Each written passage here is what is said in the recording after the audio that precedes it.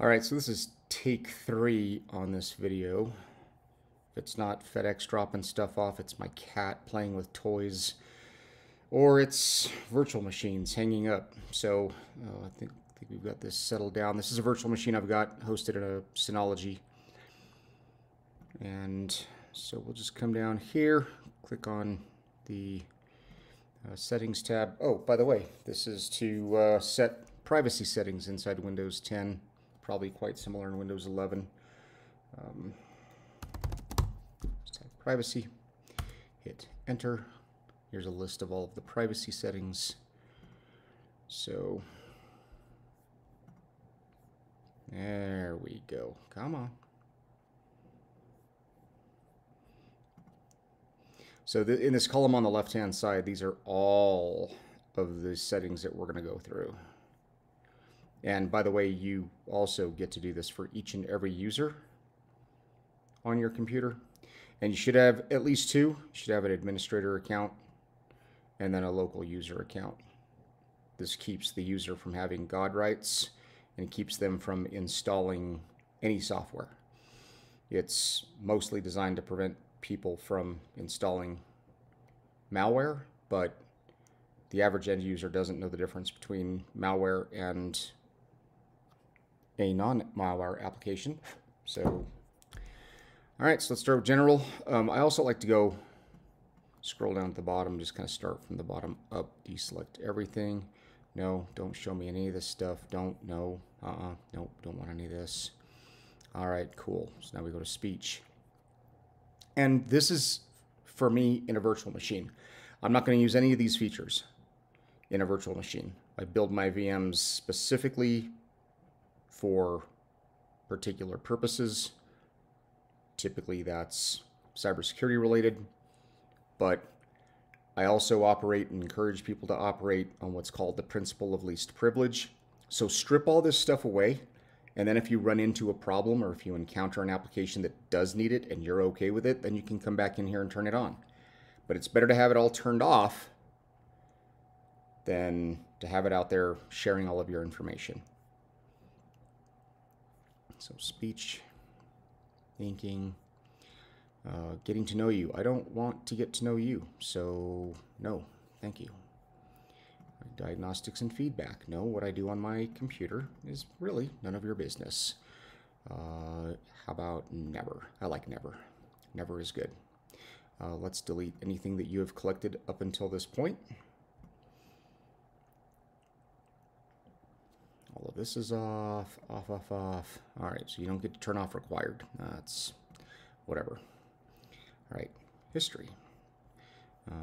Let's clear the history. You shouldn't be saving my history because you didn't ask me to. No, don't store my activity history. All right. Now, let's go to location.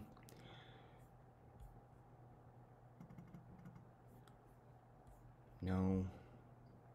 And unless you have a lot of applications installed on here, you're not going to see a lot in here other than the default applications that come with a ground-up install from Microsoft.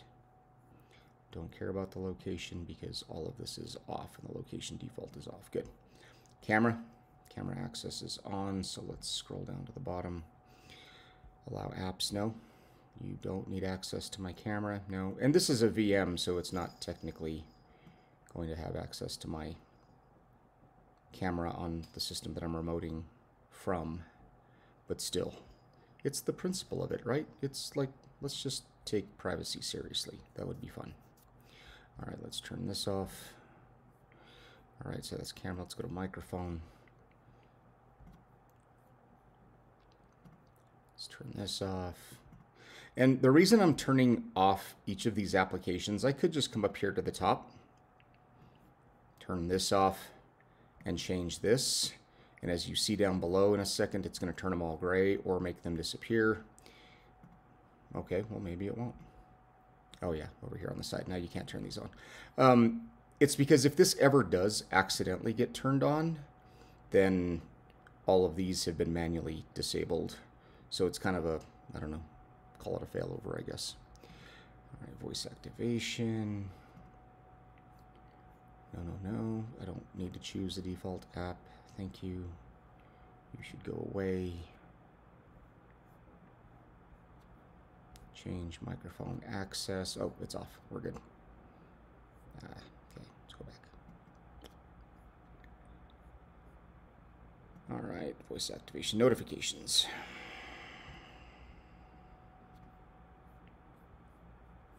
Okay, no.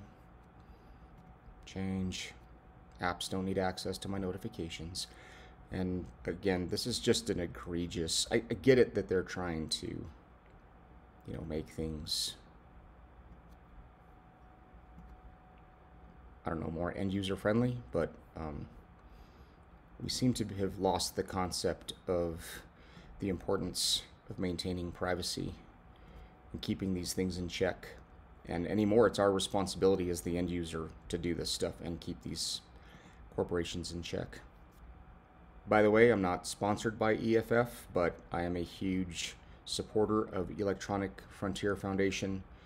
They really do a great job in fighting for maintaining our privacy.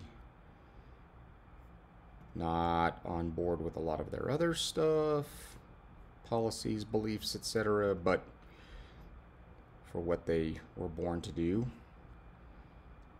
fight for privacy, yeah, they do that very well.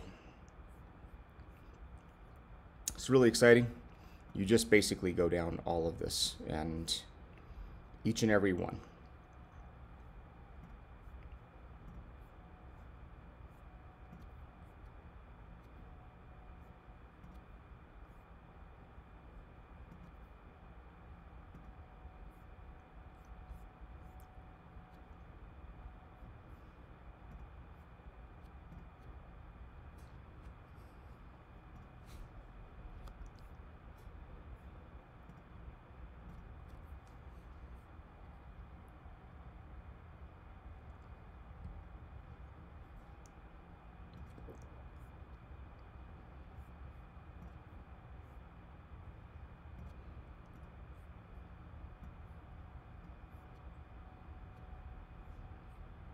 This is specific to if you use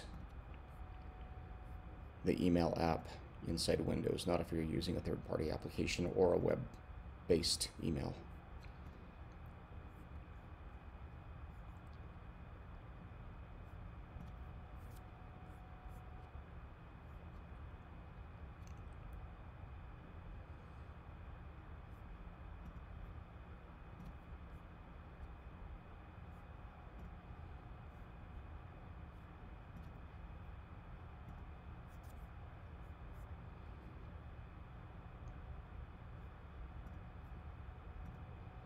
Which apps can read your messages. Absolutely nothing concerning about that at all. If you don't turn this off by default, then these applications can be invited to participate in reading your data.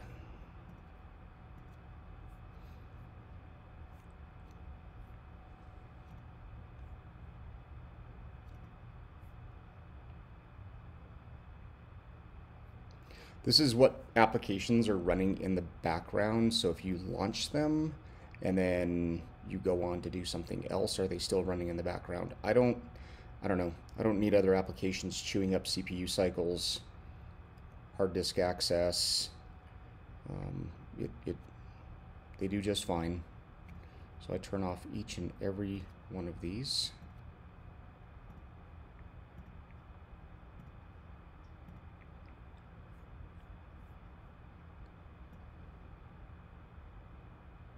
Some might argue that this is not necessary, but it doesn't provide any performance benefits. This is just my own personal preference. You do you.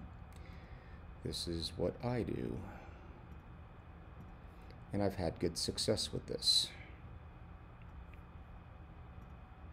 And I haven't had any complications as a result of changing these configurations.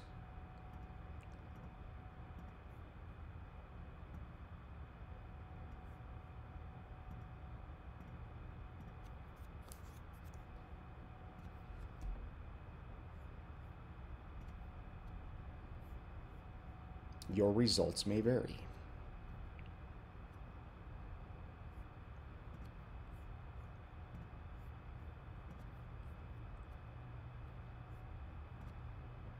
If you're following along, you're probably moving a little bit faster than this system is because, like I said, I'm remoted into a VM.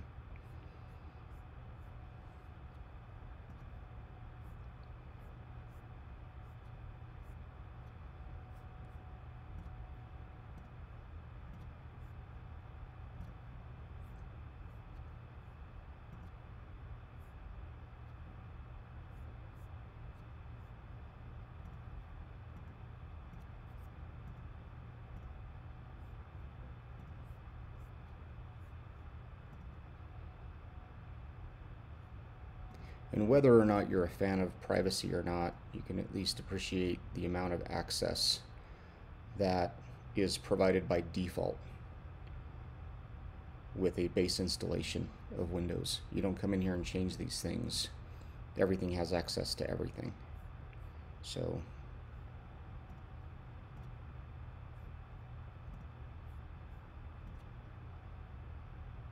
and privacy is not about having something to hide. It's a fundamental right, especially as provided to us by our Constitution, a little something known as the Fourth Amendment.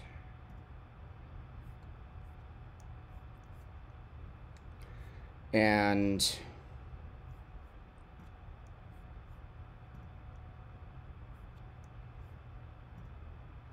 I always get a kick whenever I'm providing a security awareness training and I have somebody in the crowd say, well, I don't have anything to hide. Sweet. Bring me your purse. Bring me your wallet. Give me your house keys. I'll be back in a while. Oh, why would I do that? If you have nothing to hide, then you don't mind me rifling through your stuff. Oh, all of a sudden privacy is important. Oh, well, that's not the same thing. But it is. All right, that is it for setting the privacy settings. Enjoy.